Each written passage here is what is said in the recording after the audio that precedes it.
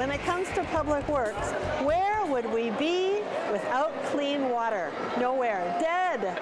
So we are here and we are meeting Ellie Teragli. Is that one of the nicest names you ever knew? Ellie Teragli from Clean Water Services. She also has the prettiest graphic at the entire fair.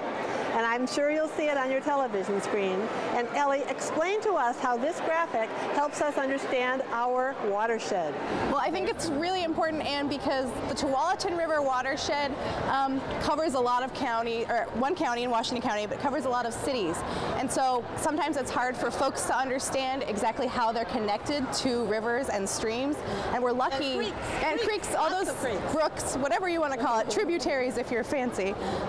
But it's really important for people to understand that we're all really near to a stream and we all live in one big watershed. So the things that you do in your backyard affect, you know, your neighbor's yard and affects the whole entire watershed and all of the river water. So it's a really great representation showing that we're so blessed to have all this water, but also it's up to us to take care of that and be a steward and, you know, try to keep chemicals out of the water and off the streets. So and I should have said, you are not the drinking water people. Correct. You are the agency that cleans up after us. Yes. So you know dirty water, yes, and you make it clean. Yes. Right. Okay. So tell us some of the things you want us to know. So when talking about wastewater, you know, our job is we treat those things that's out of sight, out of mind. Once you flush the toilet or water goes down the drain in your sink, a lot of people don't ever consider what happens after that. And so we have, you know, many, many miles of pipe that carry that water to one of our treatment facilities, and we have a very long process to clean and treat that wastewater. So it's really important that we do that. And we clean the water from our treatment facilities are actually cleaner than the water in the river itself. And once we're done cleaning that water, it goes back into the river. So that's really important to know also. The reason the water has to be so clean is because the Tualatin is a small, kind of slow-moving river, and so that water has to be really, really clean that we put back in there. So that's really important too. So what's this do the duty business? So we have a campaign right now. It's actually called Join the Cycle, and the whole idea of the campaign is to get people to know that everything they do has an effect on water. So whether it's do the duty, which is picking up after your pet to keep that waste and bacteria and E. coli out of the water, off the street, out of the storm drains, that's one thing you can do at home with your pets, with your family. And another thing we talk about is cutting the chemicals. So in your yard, when you're fertilizing, maybe try to use fewer chemicals or use compost instead of something that might have more chemical content in it. And also one more thing that we talk about is canning the wipes. So one thing that we're seeing at the treatment facilities is a whole bunch of wipes are getting stuck in the pump stations and at the screen where we take some of the waste out once it gets to the facility. So if you do use cleaning wipes for anything, it's better to throw it in the garbage than it is to flush it down the toilet because it's causing clogs and backups, and that's really expensive and time consuming to fix. So we want to, you know, those are the three things we're focusing on right now.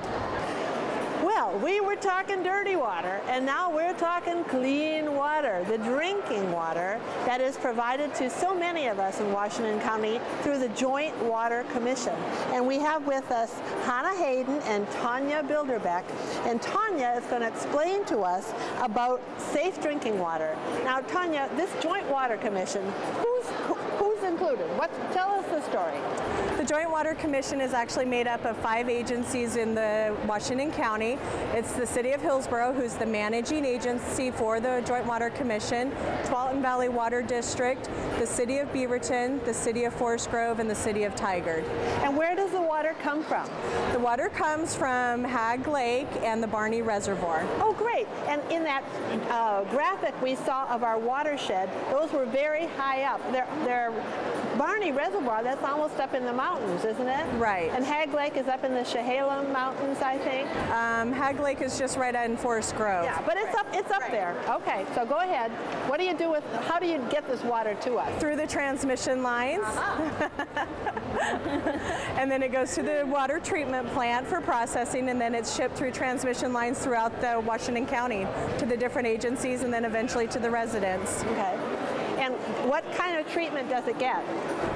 It goes through... I mean, does it get like chlorine or fluoride? Or? No, we don't fluoridate. Not all of the agencies fluoridate. There are pump stations within individual agencies that will fluoridate their water. It's sort of local choice. Right, yeah.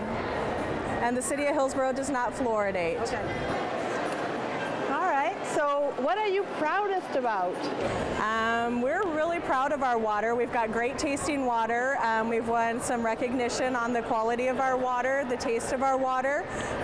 We have great conservation programs going right now, and we're also involved in the Tualatin Basin Water Supply Project. Oh, tell us about that. That is a partnership of the Joint Water Commission, the Tualatin Valley Irrigation District, Clean Water Services in Washington County, looking at expanding the dam to meet the future demands of... This is the Scoggins Dam at Hagg Lake. Correct. To raise it? To raise it, yes. Okay. Our population is expected to double by 2050, so we need to have more water to meet those demands. Not just residential, but also like high tech and right. And the Genentechs and Solar Worlds and all those people, they all need water. We're expected to need about 16 billion gallons more of water, so.